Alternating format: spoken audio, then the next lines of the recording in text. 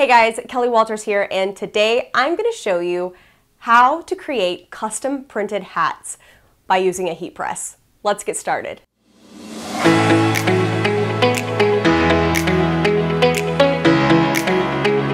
Alright, so for today we are going to be using the 360 IQ hat press.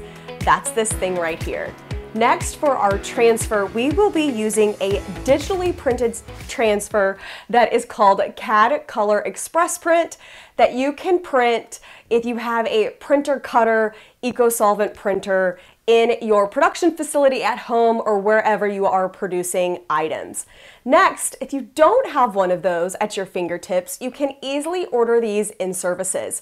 This would be called CAD Print's Express Print. So, what we are going to do is peel the backing off of this carrier, load our flex fit hat onto our press, and simply heat apply. This will be done in a matter of 45 to 50 seconds, and then you will have a custom printed cap with full color artwork and absolutely no crease. So let's head to the press and get this thing going. Now, before we get started loading our cap onto the hat press, we want to make sure that all of our settings are set up correctly. Specifically with this transfer, we want to be at 280 degrees top, 300 degrees on the bottom, medium pressure, and we also want to make sure that we are cooking, or the dwell time is for 45 seconds. So the easy way to go ahead and change everything is to just tap on what we want to change. As you can see, my temperature should be at 280 and the bottom temperature should be at 320. We are getting just a little bit of variation on this, but it's only a couple of degrees. Next, we want to make sure our pressure readout is accurate and, of course, our time. So again, we are just going to tap this bar or the arrows to adjust to 45 seconds. Check that box. And then for the pressure, this is just a gauge to tell you what you want to be at in terms of readout for the accurate recipe. You can also go into your settings and select the correct transfer, and it will automatically do the adjusting except for the pressure. The pressure will still need to be adjusted. So let's go ahead and get our cap loaded. All right, so for our 360, this is the artwork we are going to be using. Like I said, this is CAD-COLOR Express Print, or in services, it is called CAD Print's Express Print. And we just want to remove the backing away from the carrier, exposing the adhesive for our transfer. Now I'm just going to set this to the side and pull out our flex fit cap. Now, to load this on to our heat press, if you've not watched or had the opportunity to watch any of Josh's videos about the 360, we have a lower heated element, and then we also have an upper heated element. So be cautious, as this is very hot.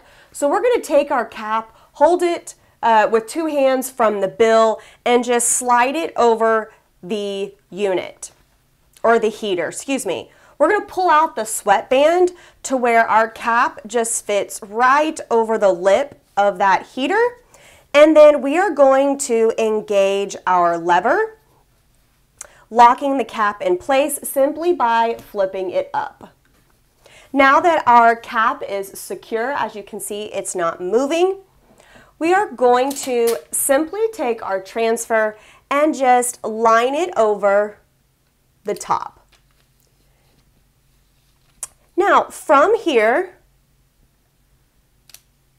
we are going to take the 1/8 pad that the 360 comes with. The 360 comes with all 3 pads that you would need to heat decorate or heat print. So we're just going to lay that nice on top, and with our settings already being set, all we have to do now is pull the heating element down and lock it into place. This will print or heat up for 45 seconds. Once it's done and complete, the lever will lift, and then we will want to automatically remove the cap from the heating element and set it aside prior to peeling. Remove the pad, flip the lever back down, and remove the hat. All right, now that our transfer has become warm or cold to the touch, you can see the carrier already starting to lift from the hat, so we are good to peel that away. Now our hat's complete. Now I wanted to give you guys a little piece of information. It's there for you to see on the website when you're viewing the 360 IQ hat press. However, in case you didn't realize it was there, when you go to the details section, you will actually be able to click a downloadable PDF. This will give you all of the heat settings to have accurate time, temperature, and pressure. Now, with this PDF, you can print it off like I did. Feel free to laminate it, fold it in half, stick it on the wall, whatever you want to do, that way you can easily access this information. Like I showed you just a little bit ago, you can also create settings that will help you eliminate not need to have this piece of paper around. Now, if you're like me and you like stuff like this, I'm going to laminate it and keep it next to the press. That way I can always go in and see exactly what I need to do. All right, guys, here is the final look at the hat that we just decorated. It was completed in 45 seconds, and it took about 15 seconds before we could peel the carrier to allow it to cool down to a little, warm or cold temperature. Now, I wanted to show you a couple of other hats that you can decorate with this. This was easy. It was custom printed, full color, extremely smooth, no creases, but I want to give you a couple of other ideas. This is one of our flex style logos. As you can see, you get, again, dimension and texture, and it's really trending to what you're seeing with caps in the market today. Next, we've gone a little bit of a boutique or an Etsy or crafting route, as we've added a glittered crown to a pink cap. And last but not least, we've taken a little bit of a retail spin, adding a side patch, side twill patch in full color to this unstructured 6-panel cap. There's so much that you can do with a 360, and as you can see, you can create these hats in under a minute. Thanks for tuning in, guys. We'll see you next time. What I'd love for you to do next is tell me below which hat was your favorite. Thanks, guys. We'll see you next time.